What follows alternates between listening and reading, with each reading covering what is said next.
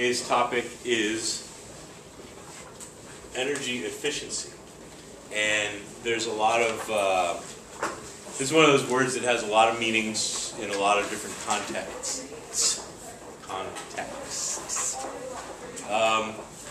But generally, when we say efficiency, what do we mean? If I say somebody is efficient compared to somebody not being efficient, what do I mean by that? You're good at doing what they do? In what way? How about take a shot, Corey? Using the energy that you make for a purpose. For a purpose, okay. You said... Do something quick. Doing like something that like people can't do. Doing something quickly and doing a good job at it. Okay, nobody said it yet. Nobody said the thing I'm looking for. Is a particular thing that makes something efficient. You're talking about productive or uses skilled. little energy. Making it useful. Ah, okay. And useful. Making the most We have here using little energy. That's getting at it. You said what? Making the most use out of what you have. Making the most use out of what you have. You're starting to circle the drain of the right answer on this one. Yeah, I'm thinking greatest output with least input. That's really what we mean by efficient. Somebody who's efficient does the same amount of work as someone who's inefficient with less work input. So somebody who is efficient works well, gets things done with less energy input than somebody who's not efficient, who might not work as well. Like, I used to be a cook. That was what I was the year before I came here. Where? My last cooking job was at the Common Ground, actually, when it was still a restaurant. Isn't that like 99? I was there. I was the head cook there for a year. Cooked all the dinner shifts except for the Sunday dinner, and I was a very good cook, but I wasn't very efficient. A really good cook cleans up as they go, preps everything they're going to need, has everything organized, and that was not me. As you might imagine, by the end of the night of making delicious food, my kitchen looked like a disaster area. There was stuff all over there. There were cutting boards hanging halfway on the table, and there was pots and pans soaking in the sink, and there was great food, but I was not efficient. And I would also take until like 1 o'clock in the morning to break the kitchen down. We closed at 10. So anyway, just to let you know, that was inefficient. But anyway, so efficient, yeah. Greatest work out with least energy in. So this is the efficiency equation. This says useful energy out divided by total energy in times 100 makes it a percentage. So energy useful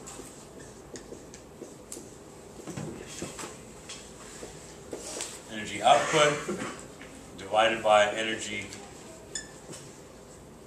input. Okay. And then of course you multiply times 100 and all that good percentage generating stuff. And here's a few problems up here just to give you some sense of what we're talking about. We know the second law of thermodynamics says, you don't have to write these down all in a row if you want to, folks. We're going to get to each of them. Second law states that no energy conversion is 100% efficient. And so there is no energy efficiency that is 100%.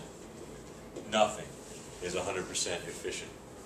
Mechanical energy conversions approach that. Like if I have two pool balls, I shoot one hits the other. There's a very good transfer of energy mechanically, but all the other ones that we looked at, heat into electricity, heat into motion, chemical into electrical, they're all going to lose power.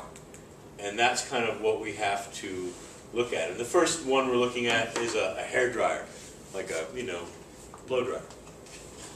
This one says if a hair dryer wastes 376 joules for every 1,500 joules it uses, how efficient is it? And so let's we'll leave the words up here, and we'll just put some numbers in with it. Do it in red. So okay, what's our? What do we put? Where do we put what? What do we put where? 1500 on top. Or if we were going to put it on top, where else would we put it? On the bottom. Right. Our energy input. So it uses 1500, and so that's our energy input. So 1,500 joules. Okay, and the energy output. What is the energy output?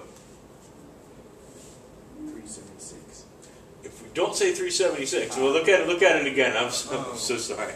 Thank you for playing our game. It But would be 11. there you go. 24. 1124. Yes, actually, very good. 1124 because it says it wastes 376. 11. Wait, wrong color. Jesus, 1124 is the energy output. So what comes out onto my hair to dry my hair in the morning, I'm sure you're picturing this, 1124. The amount of electricity that goes through the thing as far as coming from the wall into the motor, making the motor turn. Because what kind of energy is this thing converting, by the way? If we were to talk about, and actually I'm going to I realized that I've got myself in a corner here. I need more space to work with, so I've got these written down. What's that? Well, because I've got the camera facing over here. Go ahead. Say what? Electricity to heat. Electricity being converted to heat, and what else? Sound. Well, but before the sound, Motion. what? Thank you. Yeah. Okay. Motion. That's right. Kinetic energy. So we've got kinetic energy, and we've got heat energy, because basically, the way it works is that inside of this thing, you've got, not only do you have a little motor turning that's causing the blower to blow air out, but you also have a heater, an electric coil that's heating up and glowing, and the motor is blowing the air over that coil to heat it up. And so you do the calculation. Anybody already do this already? No. Thanks, guys. That's okay. Don't have calculator. That's no excuse. The old "don't have a calculator" excuse. And it turns out that this, you get 0.27, and so that means 27% efficient.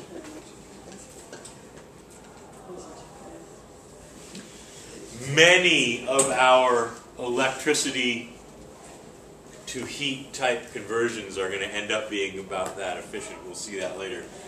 So that's 27% efficient. Did I do that right? Wait a minute, that doesn't sound right. That calculation seems wrong. 1124. Whoops. 1124 divided by 1500. Yeah, I must have plugged that in wrong.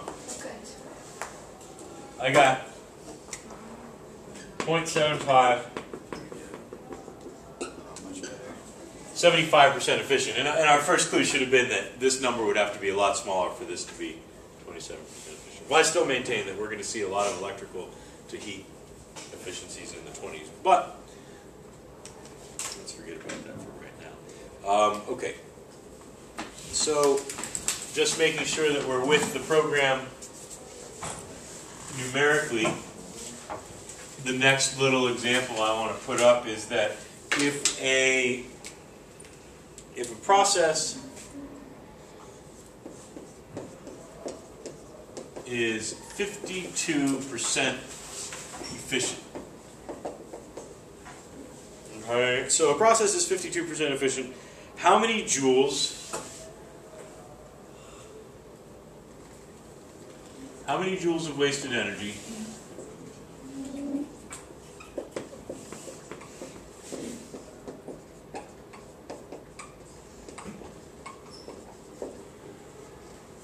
if, was it 750 joules are put, No, it was 800. wait, That was 750. Really? If 750 joules are put in. How many joules of wasted energy if 750 joules are put in? And that's when you're like, wait a minute, okay, I have to stop and think about this. Because it would be easy to say, well, how are you going to solve this? Like mathematically, how do you wrap your head around solving this? 52. When you have a percentage, 460. oh, 100s. I wrote this wrong. Okay, well, 50%? what 50% was how the original problem was stated. I'm sorry. We'll go back to 50%. That's the one that you wrote down in your notes. So, is 50% efficient? How many joules of wasted energy if 750 joules are put in? 375, says Mello, and he's absolutely right. Because, how do you figure this out? 750 joules, the way I would do this, times 0.5, because anytime you have a percentage, if you want to put that percentage into play mathematically, you turn it into a decimal number. So 50% turned into a decimal number is 0.550 actually. And so when you do that, you'll get 375 joules as your answer. Can I you know just divide 750 by 2? You could just divide 750 by 2 also because this 50% makes it a nice neat number. But if it said 17% efficient or whatever, you would just turn it into a decimal and multiply it times your original. Okay. The next one has 52%. That's what was getting me all screwed up.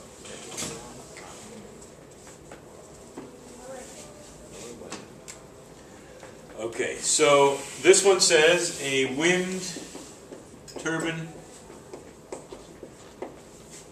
has a 52% efficiency. Okay. How much kinetic energy from the wind is needed to produce 800 joules? So, how much kinetic energy to produce 800 joules? Question mark. Now this one, a little more confusing to look at. How do you do that? Before anybody says anything, let me just say, this time would be a really good time to use the efficiency formula. In other words, I'm just going to dive right into it. So, if efficiency equals energy in, or excuse me, energy out divided by energy in times 100, blah, blah. In this case, we have this and we have this. So what we don't have is this. And so we just have to solve for this. We know the efficiency, 52%, and don't forget when I want to put that into play mathematically, whoa, I don't change the number. I put 0.52 equals, well, I have energy out, 800 joules divided by x. That's what we have here mathematically. I told you there would be algebra. Okay, and so now if you want to just solve for x here, the way that I would do this, going back, so 0.52x equals 800j. In other words, I multiply by x on both sides, and then I'm going to divide by 0.52. Right, so x equals 800 joules divided by 0.52. When I do that, 800 divided by 0.52, that gives me 1,538 what? Markers. Tired teachers who still wish it was the weekend. Yep. Cups of coffee. The measurement of how many J's. joules. J's. Or better yet, Joules. joules. Yes. It's 1,538 joules, folks. Here it was right here. Just a reminder to not lose track of what units you're doing in a calculation. So, okay, so we get this answer, 1,538 joules. Does that make sense? Yes, it does. Because we're trying to make 800 joules. We're about 52% efficient. The amount of energy that we put in is almost twice as much as the energy we get out. So 52% efficiency is 800 joules divided by 1,538 joules. So there you go. All right, we're almost there, folks. We're getting there. There's Volts. I like how you say that. volts.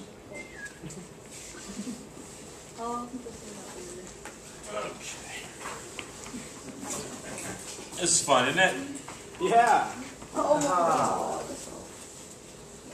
I don't remember the last time I had this much fun. Show Oh yeah, me here. when I was having lunch. Okay, so I want to show you, this is called a Sankey diagram, Sankey? named after, I can only assume, a guy named Sankey. No way. I hope his name was Yeknas. Oh, I didn't do that right. Let me finish drawing this thing before you... Sankey. That'd be funny. Wonder what his nickname was. What do you think? I don't want to say on camera. Sank?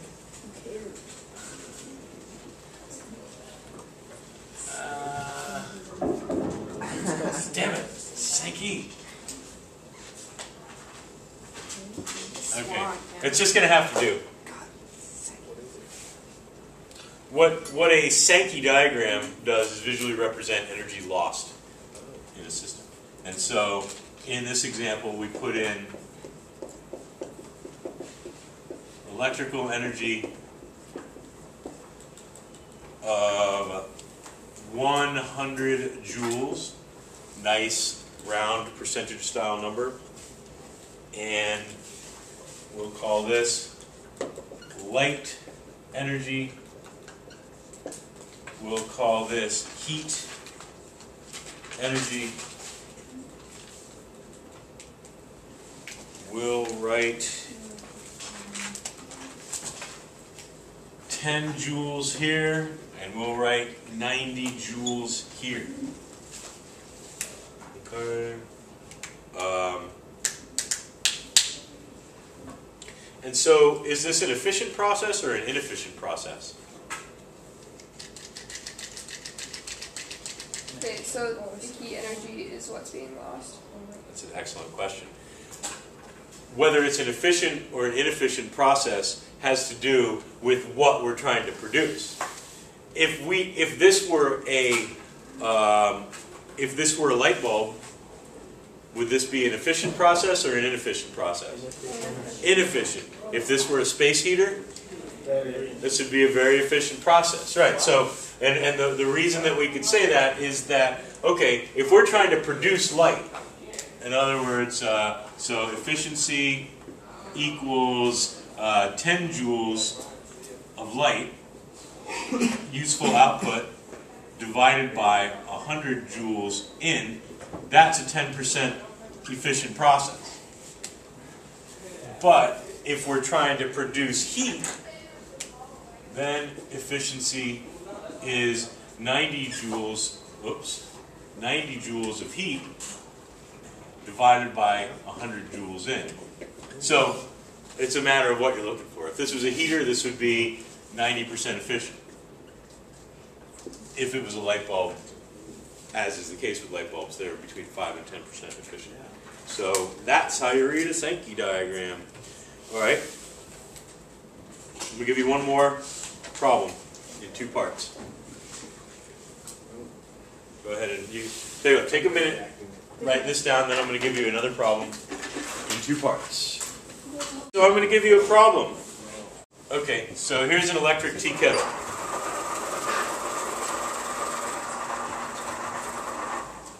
So this thing uses 400 joules of energy, and in the process it produces about 10 joules of sound and about 300 joules of heat. The sound is measurable in decibels, but it doesn't really matter. And 300 joules is converted to heat. The rest is lost as kinetic energy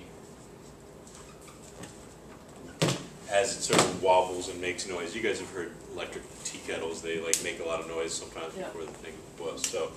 So kinetic is going to be the rest. So first, I want you to make a Sankey diagram. And I will be looking for this in your notes next time I go like this. So Tomorrow. even if you've been blowing this off till now, I would make myself a Sankey diagram for this particular Does it problem. sound? Sound, yeah. 10 joules sound, 300 joules heat. The rest is kinetic. Your Sankey diagram may look... What is the thing plugged in? Yeah, that's plugged into the wall. What is it? It's a tea kettle. Oh. Okay, the punchline to this activity is... And okay, first of all, does your diagram look like this? Yeah. Yes. Yes and... Just backwards. Yes and... Hopefully yes and no. Yes, if I were to say it looks like this, but not exactly like this. Mine looks exactly like that. Doesn't it Okay. have another one? Mine looks Shouldn't it have another little arrow? Says Bailey. That's a Yeah, little bit off. there's some, so unlike the other one, So we some is can't- lost as sound, some is lost as heat. So we can't put sound and heat in the same. Well, you could, but I mean that's not like an accurate. Okay.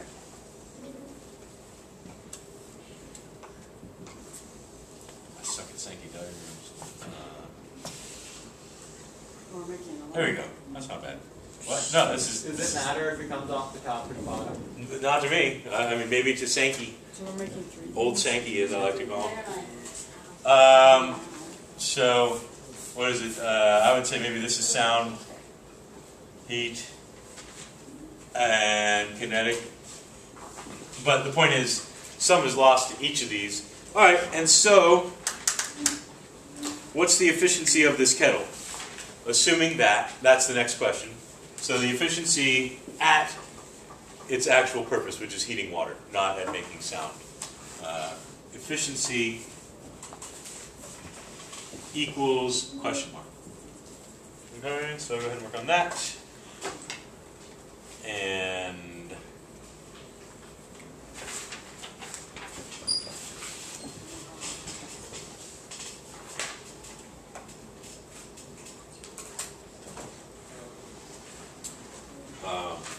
let's see. Everybody look away. I'm writing something up for on the camera for the people watching at home. One second.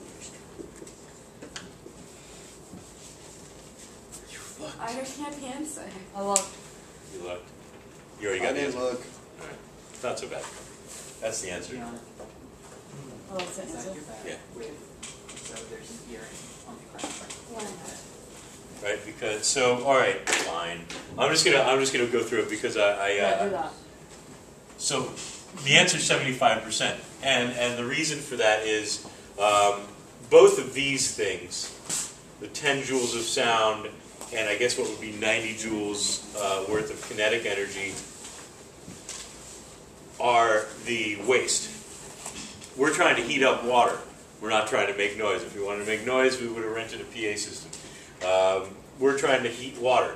And so the efficiency of heating water is 300 joules of heat divided by 400 joules of input. Technically, one of these would have to be converted because you're actually measuring your input in electricity. But be that as it may, joules of heat. And when you do that, 300 divided by 400 is 0.75, which is 75%. Okay? Does anybody have any questions about that? No? Okay. Very good. I'm going to turn this off now. Thank you very much for your attention. Oh, wait. very long names. The secret word is chipmunk. Sure. Should have made it cooler than a spot.